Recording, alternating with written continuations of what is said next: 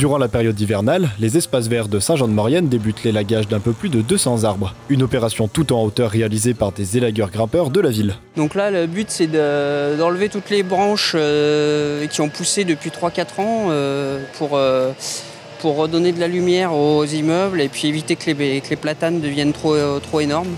Sur une place où il y a pas mal de contraintes autour, les immeubles, le parking. On ne peut pas laisser pousser indéfiniment, donc voilà. Pour monter jusqu'aux premières branches, on utilise l'échelle. On pourrait ne pas l'utiliser, mais bon, ça nous permet d'économiser un peu de force.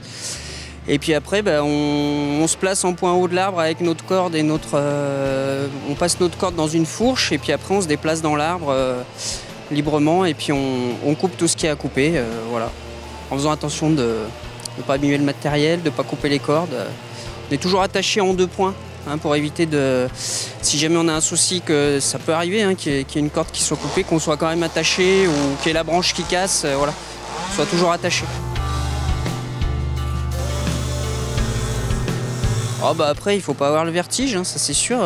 Après, on est souvent dans le vide et puis pendu à la corde, donc voilà. Mais une fois que non, moi j'ai jamais eu peur. Je pense qu'Anthony non plus. On n'est pas. Si t'as pas le vertige, après c'est un peu physique. Faut quand même avoir une condition correcte.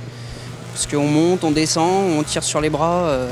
Donc fin de la journée, on est bien fatigué en général, ouais, ça c'est sûr. De nombreux agents sont sollicités afin d'assurer la sécurité, en bas comme en haut.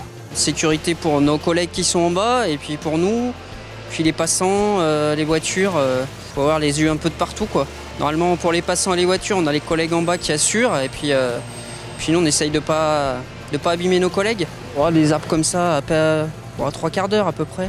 3 quarts d'heure, 1 heure, grand max. Tout ce qu'on broie là, on récupère dans un silo au Pierret et Anthony qui s'occupe des vivaces utilise ça dans tous les massifs de vivaces pour limiter la pousse d'herbe et puis ça enrichit aussi le sol au bout d'un moment, donc voilà, c'est intéressant à réutiliser. Ces opérations d'élagage s'étalent sur environ 3 mois, selon un planning bien précis. Un travail important pour la beauté et le confort de la commune.